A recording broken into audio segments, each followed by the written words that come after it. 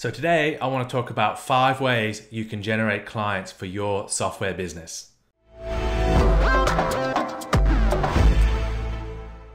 Hey, Cody here, and I want to talk to you today about how you can generate clients for your software business, and I'm going to give you 5 strategies that work great that we've used to build multiple software companies now. So the first one is identify a specific niche to target. Now, the biggest mistake that I see a lot of startup companies making is that they want to go too broad and they think that their software solves the problem for a lot of different people and they want to target all of those people, as opposed to getting really narrow, niching down and going after a specific market. So a great example of this would be if you have HR software, for example.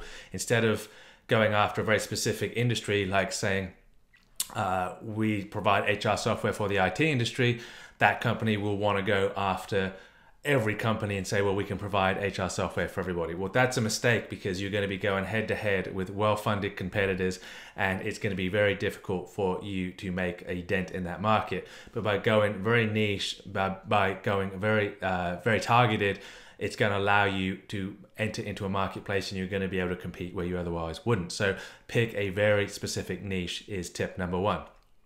Tip number 2 is to have a content strategy. So if you're bootstrapping your startup, you don't have funding and every penny counts, then a content strategy is going to be a great way to go. Now, content can be a blog post, it can be forum posting, I guess it can be podcast, stuff like that. But basically where you're creating content that gets put out there onto the internet and it stays there for a long time. So you want to be doing an SEO strategy, a content strategy. You want to be doing regular blog posts that solve the problems that your target market, answers the questions that your target market are asking. And that way you're going to start to get some traction within Google. You're going to start to get some SEO traffic, and that is going to help you over the long term. Every business, every software business really should be built upon a solid content strategy, is my belief.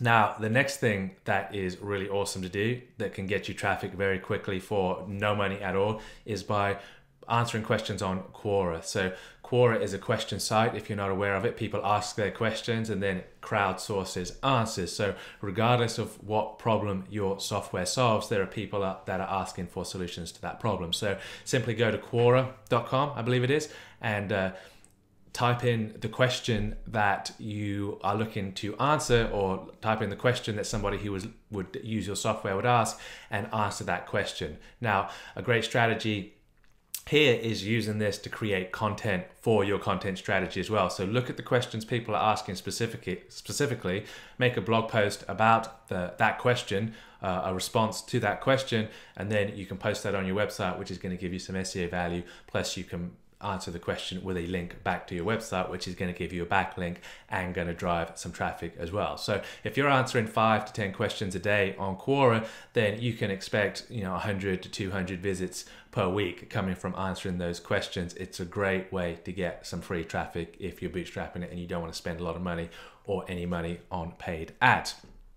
Okay, so we're on to strategy number 4 now, and that is going to be have a mailing list or have a newsletter. So you want to be driving people back to your website over and over again. The vast majority of people are not going to want to buy the first time they come into contact with your brand. They're going to want to see it a few times. They're going to want to come back. So a great way to do this is to have a mailing list or to have a newsletter. And again, this comes down to a great content strategy. If you're putting great content on your site that's genuinely helpful, that's genuinely useful, not only are you going to get the SEO value, people are going to want to come back for it again and again, and they're going to want to get on a notification list. So what I like to do is a weekly blog post and just basically repurpose that content. So it's sign up for the newsletter, then we post a weekly blog post, and then we simply turn that blog post into the weekly newsletter as well. So you're getting content, you're getting a blog post, and you're getting a newsletter, all for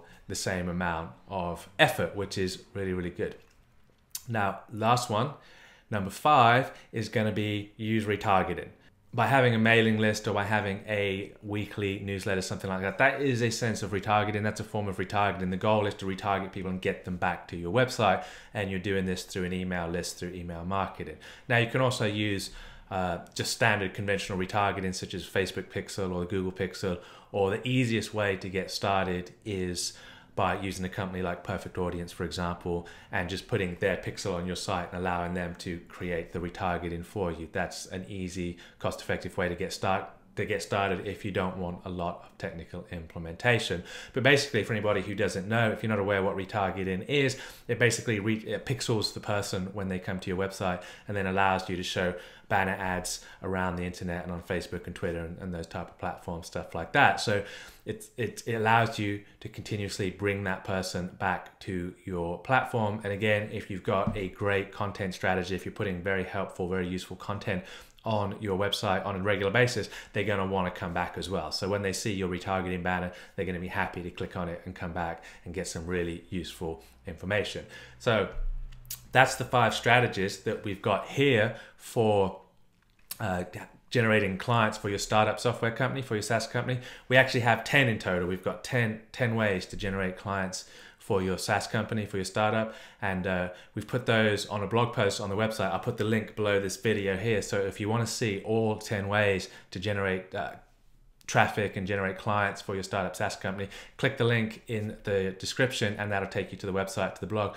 We also have 50 free leads for you if you would like with the lead lantern. If you're looking to generate leads for your startup software company, then email marketing is also a great way. We talk about that in the blog post. We'll give you 50 free leads on us to get started. So click on the link below this video and we'll see you very soon.